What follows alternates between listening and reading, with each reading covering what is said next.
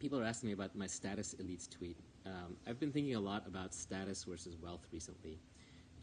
And the reason I've been thinking about status versus wealth is because I think deep down, all of us want to be free. Everybody wants to be free. Nobody wants to be told what to do or how to live their life according to anybody else. And one of the and kind of the easiest path to that freedom, to get rid of a certain set of troubles, to get rid of the money problems, is money. So even though most people will say they're above it or they don't need it or it's not part of happiness, I don't think the world would be a worse place if we made everybody richer. And I don't mean in the sense that we double the money in their bank accounts. That's just a nominal thing. But I mean like a real thing. Like if everybody had a nicer house and we could make it environmentally conscious, and everybody had a nicer car and we could make an electric car, and everybody had enough food on the table, and everybody had reliable, high-quality internet and bandwidth. Whatever they had, if they had 2x of it, the world would be a better place. I don't think the world would be a worse place. So I think overall, making everybody richer, and I'm not even talking about socialism, I'm not talking about redistribution, I'm just saying everybody richer would be a good thing. And wealth is a positive-sum game. The reason businesses work, the reason Silicon Valley works, is because we can get together, create a product or service, and create more value and more wealth than before we found it. So this positive-sum game of capitalism, I think, gets a bad rap. And so I don't think there's anything wrong with wanting to be wealthy.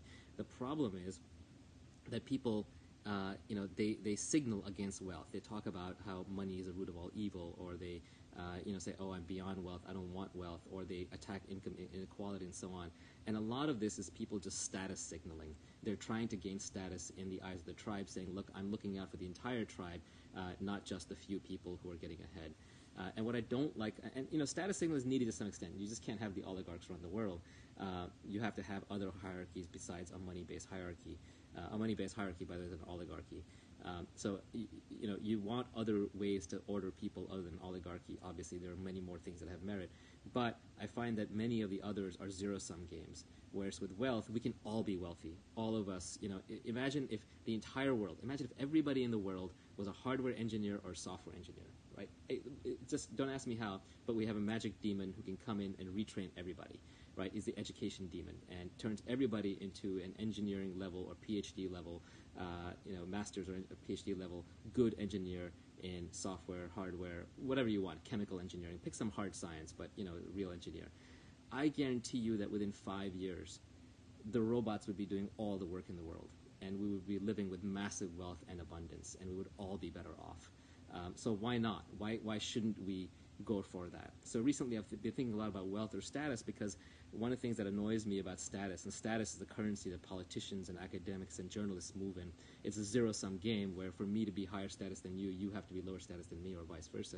The thing I don't like about the status game is that one of the ways they seek status is by attacking wealth. And I think it's great to basically create wealth for all of us, abundance. And one of the things, one of the reasons why I get on Periscope is because, honestly, I want to tell people whatever I know about how to make money in an ethical, honest, positive, non-zero-sum kind of way. So that is a goal of mine, and I've been working on a related tweet storm. But anyway, someone's saying make sure only the people who own the robots see the wealth. Well, I mean, at some point, something becomes so abundant that everybody has it by default.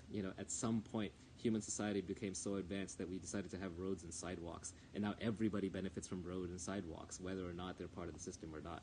So I would say overall, wealth creation, if done right, if done in a non-monopolistic way, can make everybody rich. No, Jackie Akri says wealth is relative. That's not true. You're trying to make it a zero-sum game again. Yes, it's relative in the sense that I can score it against each other, but if I'm if I'm a millionaire and my neighbor's a billionaire, we can both still drive nice cars. We can both still eat well. His being a billionaire or her being a billionaire doesn't take anything away from me. So you have to get out of that relative mindset, because if you get into that relative mindset, you're always going to hate people who do better than you. You're always going to be jealous. You're going to be envious of them. And they'll sense that when you try and do business with them. When you try and do business with somebody, and if you have any bad thoughts about them or any judgments about them, they will feel it. Humans are wired to kind of feel what the other person deep down inside feels. Don't think you're so clever that you can hide it. So to the extent that you have distaste or malice in your heart for someone that you're trying to do business with, if you resent them, they're not going to want to do business with you. And so literally, being anti-wealth will prevent you from becoming wealthy, because you will not have the right mindset for it, you won't have the right spirit, and you won't be dealing with people on the right level. So be optimistic, be positive. It's important. Optimists actually do better in the long run.